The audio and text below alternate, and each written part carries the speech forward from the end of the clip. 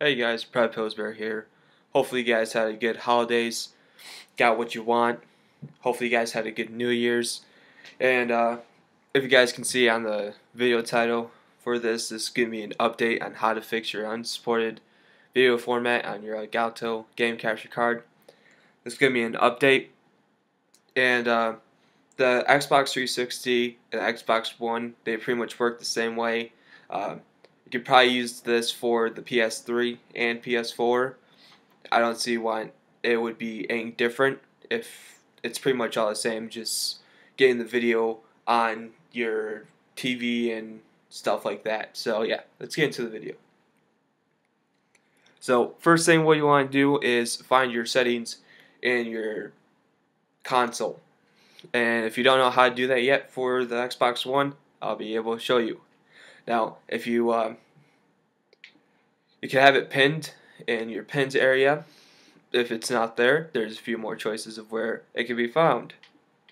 You got this little bar right here, which could show you if it's there, it's there. If not, it's not. You can always go into My Games and Apps, and it should be there. If you guys want to just get like a little faster way, you click the 3-bar button on your controller. I don't know like what it's called. I guess it's supposed to be like the start button on your Xbox 360 controller type of deal. It's in the same location. I don't know like what it's really called, but yeah, there you go. You got settings right there.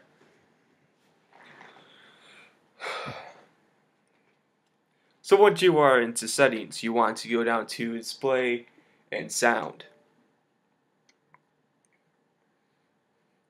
And then you want to click on TV resolution, which is your main problem for anything. Yeah. Haven't really worked with 1080p. I'm not sure if it's just my TV that doesn't support it or if it's the software or I don't know. But I'm just going to leave it on to 720. So yeah. So you want to click on that.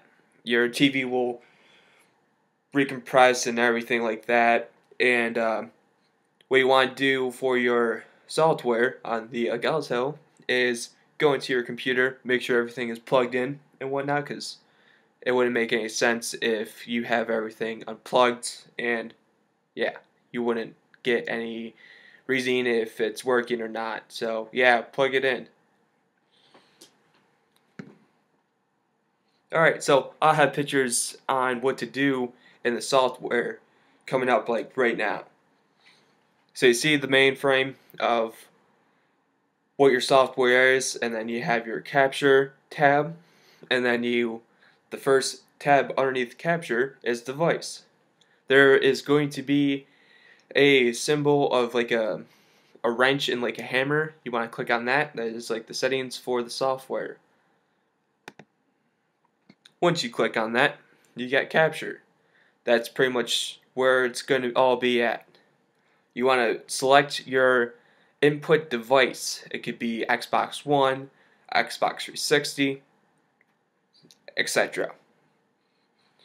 Not sure if the input really matters. I'm using HDMI, so that's pretty much goes like that. And if you're on Xbox One, it'll automatically change the color range to expanded. And then after that, you want to go down to profile and click on the same one as your TV, HD 720. And then you want to hit quality best or do whatever you want to that and anything else. Just press OK. Give it a second to load up and your shit should be good. There you go. There should be no more problems with this. I found out that if you don't use your capture device a lot, like you only use it like once a month kind of deal, you might need to do this a while just so like the software and the actual capture card and your console can connect with each other and whatnot like that. So yeah, if you guys like this video, hopefully you guys can hear me a little bit better. I've been sick for quite a while, and yeah, so I haven't been doing a lot of videos, but I'll probably get back onto that. I've been playing a lot of GTA with friends on the 360, so I'll probably put some gameplay of that, of us just kind of fucking around. And got some Ghost gameplay, Battlefield 4, and if you guys want, I'll put in some Rise gameplay, maybe some Forza, but I don't know what really to talk about with those. Pretty much straightforward if you guys want to see something a little bit different on my channel. But yeah, if you guys enjoyed this video, please like. I love the support that you guys give me. So far I'm up to 20 subscribers, which is a big plus. Let's see if we can get this to 100 or whatnot in the future. But yeah, see you guys next time.